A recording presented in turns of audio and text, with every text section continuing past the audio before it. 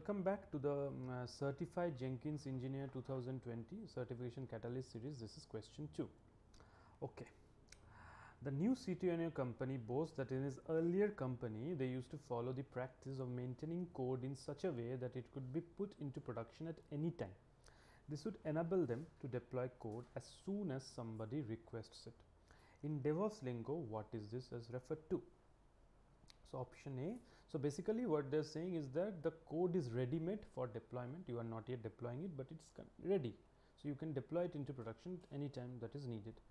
So the options are A, continuous integration; B, it is not possible at all; C, continuous deployment; D, continuous delivery; E, this is the basic essence of DevOps. It happens by default in every organization.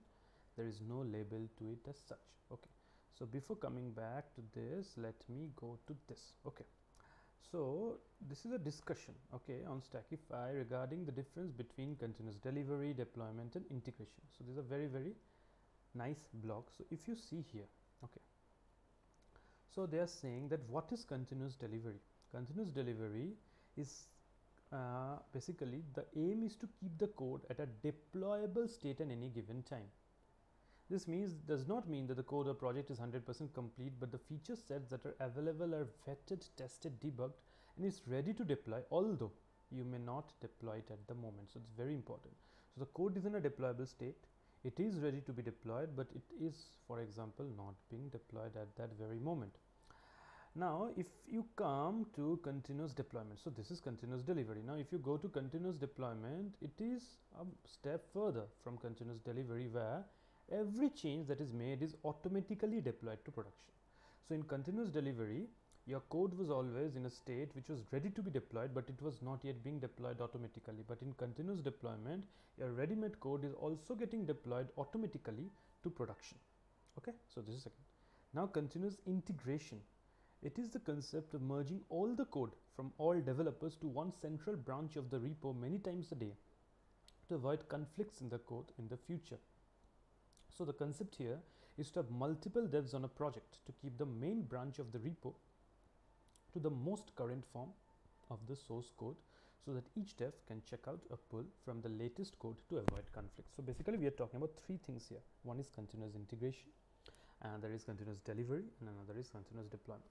Now first, if you will think that whether this kind of question is relevant, yes, you will get a question. I got a question, not this one. I got a question continuous integration, but there will be a question, I'm quite sure, on these concepts. Okay, so either continuous integration or continuous delivery or continuous deployment. So it's very important to understand the concept. So if I break it down, so continuous integration is the first step, then I will go to continuous delivery, and finally to continuous deployment.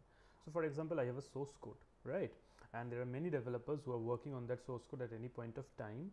So I want to have a build process where I will be able to basically build the code, meaning my checks are passing, and for example every single developer is checking into the code multiple times, and this is the concept of continuous integration. Okay, so for example, every time my code is being checked in, okay, my build process is running, my tests are running, and I know my builds are in a good state, in a healthy state, okay, they are not failing and stuff like that, and doing this multiple times in a continuous fashion, this is continuous integration. Now if I go a step further from continuous integration, where I am packaging my code, my build artifacts and all of this, for example DLS, jars, and I'm keeping them in a state that it is ready to be deployed, but I am not deploying it automatically. So for example, I have my build pipeline which produces an artifact, okay, it's ready for deployment, but then I have a manual process, and only then, for example, there is some sort of an approval, okay, and then I go to deploy. So for example, my check-in is happening, say for example 1000 times per day. So my continuous integration and continuous delivery pipelines are running and creating the artifact maybe 1000 times per day, okay, but they're not deploying to the production directly, maybe they are deploying only twice a day. Okay, this is now if I go one step further, then you go to continuous deployment. So in continuous deployment, your code is also getting deployed to production maybe 1000 times per day. Okay, so continuous integration to continuous delivery to continuous deployment. So continuous deployment is the last stage where continuously you are deploying to production. So it's very difficult to do also. There are a lot of challenges like blue, green, anyways, but this is the concept. So if you see here, they are saying that the code is always ready to be deployed. Okay, you can deploy the code as soon as somebody requests it.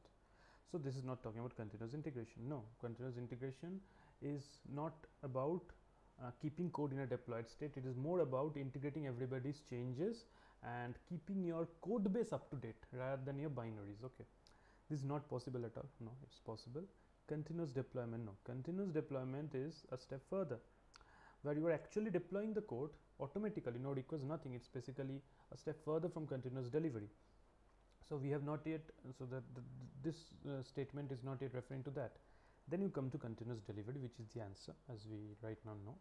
And E, this is the basic essence of DevOps and happens by default in every organization. There is no label to it such. No, obviously it's a very basic essence of DevOps, but it's not that it happens in every organization by default. You have to work towards this kind of a setup.